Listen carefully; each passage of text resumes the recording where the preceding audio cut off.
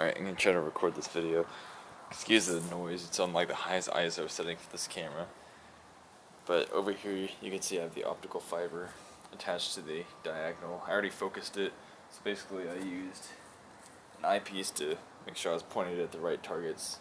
Had the mount do its alignment procedure. And then I attached a secondary camera to this little guide scope. And what this does is it allows you to go into this computer, and I used a program called SharpCap. I don't know how well you can see this here, but if I bump up the exposure on that guide cam, you can start to see the stars right here. Let me make sure you can actually kind of see that. Adjust the frame. Yeah, of course you can't. There you go. You can kind of see it on that small the laptop on the left. Sorry, laptop on the right. You can kind of see. Actually, you can't see because I bumped up the exposure to 5 seconds.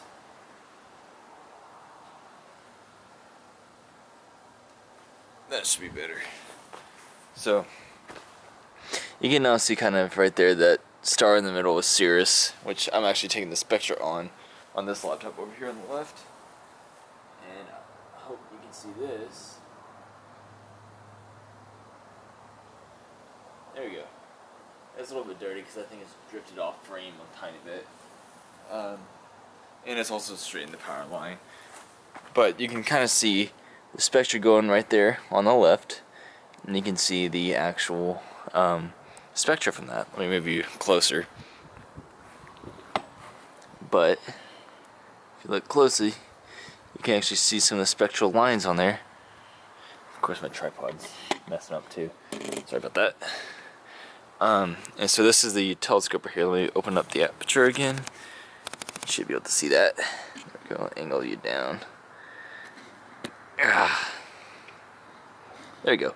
And so I also have this mount connected from the hand controller down here to this program called Stellarium. And I use an extension called Stellarium Scope.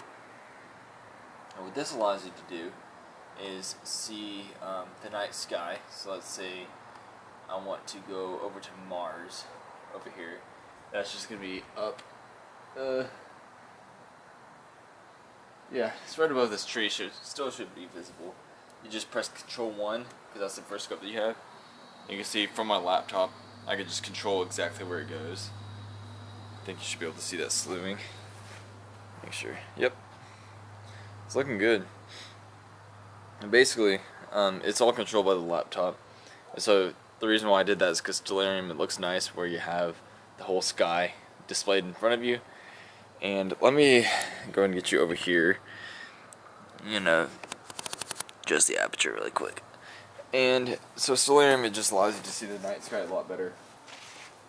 And so now, whenever I go back over here to SharpCap, you'll see that Mars is a little bit off, not too far.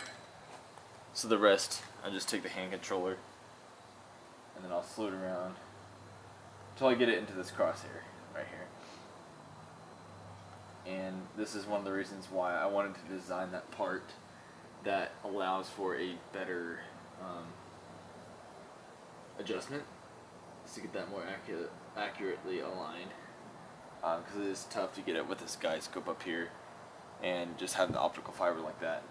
But you'll see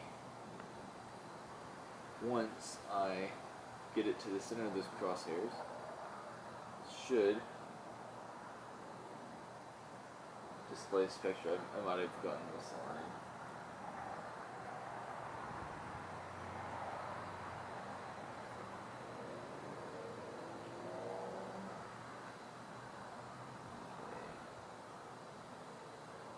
Trying to find exactly where it is because it apparently got misaligned. Getting there. Nope, go back.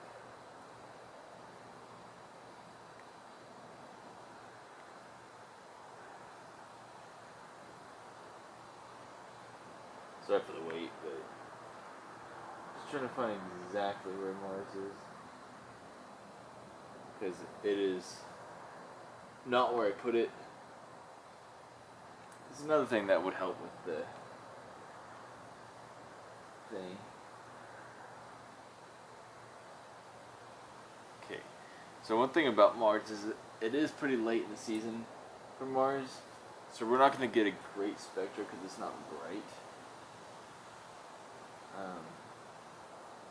Yeah, I would say. Show one more bump. No, let's go back. Oops. Oh, it looks like it went off short. I don't know. There she is again. Kinda. Go back one more bump.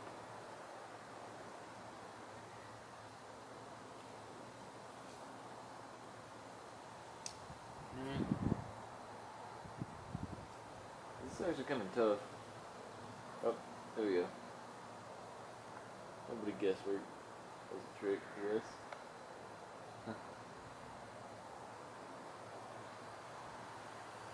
Back to what I was saying, Mars is a little bit late in the season to be viewing much of, because it's kind of gone past the phase of opposition. I think it's like almost out of its retrograde motion too. We won't see it for another 2 years out here.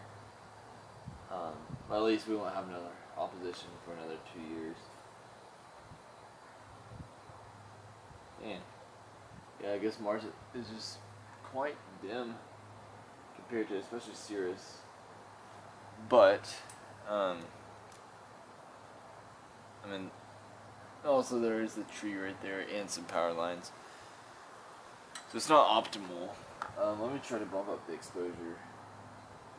Another thing is that you can actually bump up the exposure on this program up to 6 seconds, I think. 6.5 seconds. So we'll see what this looks like. It's a little bit cleaner. I'll go ahead and save that actually. Save. Give me a minute, because this is actually not a bad spectrum.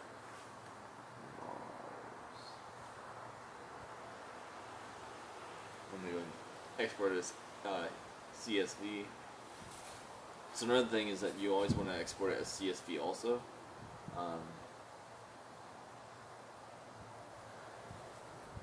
And having the CSV allows you to export it to Python, Excel, all those, and be able to actually analyze it. But you can see right there we kind of got Mars in those crosshairs up there. And over here, nope, wrong way. Yeah, you can kind of see Mars spectra over there, which is not ideal, but again, like I was saying, it's late in the season for Mars. I'll probably try some planetary nebula. And this weekend I'll be bringing it out to a dark sky to be able to actually try the dark sky to see if that has any better results. Because as far as right now, if that's Mars, I do not think I'm going to be able to actually get galaxies or dim nebula. I think it's going to be pretty much just that, stars and planets. I did get the moon a couple of days ago, but I forgot that this laptop over here, yeah, so I forgot that this laptop erases all the data, which I'm kind of bummed about, but I mean, yeah, I'll show you around a little bit too. And so this is gonna be way too bright. This is my flashlight. Yeah, that's way too bright. Maybe not. But yeah, no, I just started with the eyepieces, aligning the telescope over here, and then so I started with a pretty wide eyepiece. I think it was a 24 millimeter. This is what I would guess 32. So it's wide angle 32. Put it in the telescope. Just align it with the remote, and then after you align it with the remote, then you get it up on SharpCat with this secondary camera over here. Let's move you around. With that secondary camera right there, this little red camera is called a ZWO guide camera, and so I use that to connect to SharpCat, and then you can connect the mount right here. This is optional if you just want it to look prettier when you're slowing around and kind of more interactive, especially for outreach. That can help a lot because people can be like, "Oh, I want to see this," and you're like, "Oh, well, this is where it's in the sky," so you can kind of point it out easier.